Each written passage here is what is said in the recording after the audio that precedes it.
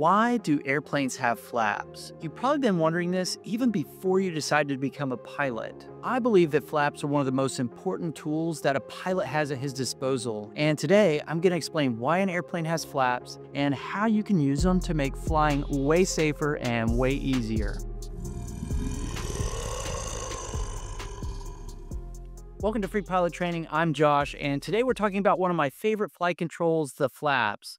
Now, flaps are a secondary flight control. They're not a primary flight control like the rudder or the aileron, but they're still super important. Flaps make flying so much safer, and I'll explain why that is in just a minute. But first, let's foot stomp a couple things that you need to know for the FAA written exam. For the written exam, I want you to remember two things about the flaps. First, they increase the lift that a wing produces, and second, they increase the drag that your wings produce as well. This in turn allows the airplane to descend at a steeper angle during approach. And that's super handy because anytime you pitch the nose of your airplane down, the airplane likes to speed up. And this actually creates more lift, which makes it harder to descend. As you can see, this can make things more difficult. One second you're descending towards a runway, and then the next, the airplane is leveling off because you sped up and the wings decided to create more lift. All the while you, as a new pilot, don't even realize it, and then you end up going around instead of landing because you're too high. And your instructor's letting you learn all this the hard way. Yeah, what a turd. Or you could have lowered the flaps to help yourself descend because the flaps increase the drag on your wings. And this allows you to increase your descent angle without increasing your airspeed. Remember that for the test. Flaps help you increase your descent angle without increasing airspeed. But you might be wondering how this is possible since flaps also increase lift. Yes, they do, but they only increase lift if you're flying the same airspeed you were before you lowered them. But flaps actually allow us to fly at slower airspeeds, and when you can fly at slower airspeeds, this actually steepens your descent angle even more. Now, the reason that flaps allow us to fly at slower airspeeds is because flaps actually decrease the stall speed of an airplane, which actually makes it safer to use them. In fact, take a look at the stall speed on this Cessna 172 Sierra. When we have the flaps up, the airplane stalls somewhere around 48 knots. But if we were to lower the flaps all the way down, the airplane could actually fly 8 knots slower before it stalled. In fact, the approach and landing speeds for most airplanes are actually based on stall speed. The landing speed for most airplanes is usually somewhere around 1.3 times the stall speed in the landing configuration, or VSO. In other words, your landing speed only gives you a safety buffer if you have the flaps down. And this means when you're practicing landings with the flaps up, you need to be landing a little bit faster to protect yourself from stalling the airplane, because landing speed is based on you having the flaps all the way down, not flaps up. But that creates a small problem. Flying faster might keep us from stalling, but it also makes the airplane float more during the landing, and that increases your landing distance. This might not be a big deal if you're practicing landings on a runway that's 2 miles long, but it could certainly be a problem if you're landing on a 1,000-foot runway. By the way, if you're struggling with landings, I wrote a book that you might be interested in. It's a complete guide to how to make smooth, precise landings.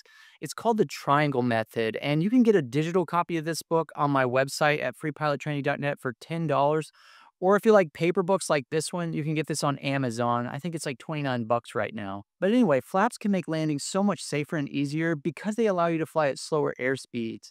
But flaps can also be a huge help on takeoffs as well. In fact, for most training airplanes, some of the takeoffs you're going to be learning require the use of flaps as well. For example, most Cessnas recommend 10 degrees of flaps during soft-field takeoffs. And some of the Cessna 172s require the use of flaps during short-field takeoff. This is because flaps increase lift like we talked about earlier. In fact, not too many people know this, but most airplanes are designed so that anytime you use 50% or less flaps, the wings will create more lift than drag. And if you use more than 50% of the flaps, the airplane's wings will create more drag than lift. That's why you can really drop the airplane super fast if you lower the flaps all the way down during an approach. So if you're ever super high, don't be afraid to use all the flaps. That's what they're there for. In fact, the C-130 actually uses 50% flaps for all takeoffs because that is the max lift configuration for that specific airplane. And that's why we can take off in ridiculously short distances, in case you were wondering. So, Not only can flaps increase your descent angle during a landing, they can also shorten your takeoff and landing distances as well if they're used according to the aircraft flight manual or the pilot's operating handbook. In fact, this is going to be your best friend when you start your flight training. You're going to hear me say this over and over again, but every airplane is different, so the POH is an important document that you need to be familiar with during your training. In fact, let me show you something kind of cool about these newer Cessna 172s with more powerful engines. Notice here that by using 10 degrees of flaps on this particular model, you can actually reduce your total distance over an obstacle by as much as 10%. This means that the flaps actually improve the climb angle on this particular aircraft as well. We'll be talking about this more in an upcoming lesson, but in order to get the best angle possible, you have to fly a specific airspeed so the airplane can climb like a beast over these obstacles. So, flaps can give you a lot of options as a pilot, and once again, landing with flaps can make things a lot safer when you're coming in for an approach. With that in mind, your instructor is going to have you practice landings in all flap configurations, and that's because there are times when it might actually be beneficial to land with less flaps. One particular time this might be handy is during gusty crosswinds.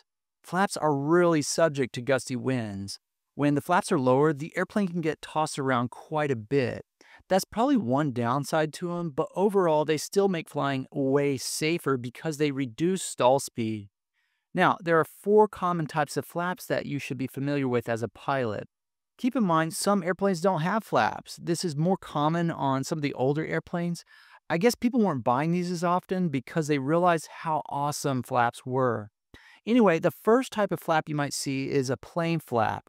These are the most basic type of flaps. These are attached to the trailing edge of the wing, and they work a lot like the ailerons through a hinge mechanism directly behind the trailing edge of the wing. Split flaps, on the other hand, are deflected from the lower surface of the airfoil. The hinges on these are underneath the wings. This allows the flaps to be completely separate from the wing surface since the flaps move separately from the wing itself. Slotted flaps are the most common flaps in use today. These are similar to plain flaps, but they allow air to flow over the upper surface of the flap to increase lift while still providing the drag needed for slow flight. Fowler flaps are a type of slotted flap. Slotted flaps have simple hinges on the trailing edge of the wing, which allows them to lower, but a Fowler flap actually allows the flap to move back and down. Not only does this allow airflow over the top of the flap like the regular slotted flap, but it also increases the surface area of the wing, which significantly improves the lift that our wings produce, because they're increasing the camber of the wing. Now, there's actually quite a bit more information when it comes to the different types of flaps. So if you want to go in more detail on that, be sure to check out the Pilot's Handbook of Aeronautical Knowledge in Chapter 6. But this is everything I think you should know about, and everything you need to know for the written exam. Hey, I want to thank you for joining me today on Free Pilot Training. If you enjoyed this video, please smash that like button for me. And if you need a free copy of the Pilot's Handbook of Aeronautical Knowledge, be sure to check out my website at freepilottraining.net. You'll find that over there for free and a bunch of other stuff that I know you guys are going to love. Thanks for watching. See ya.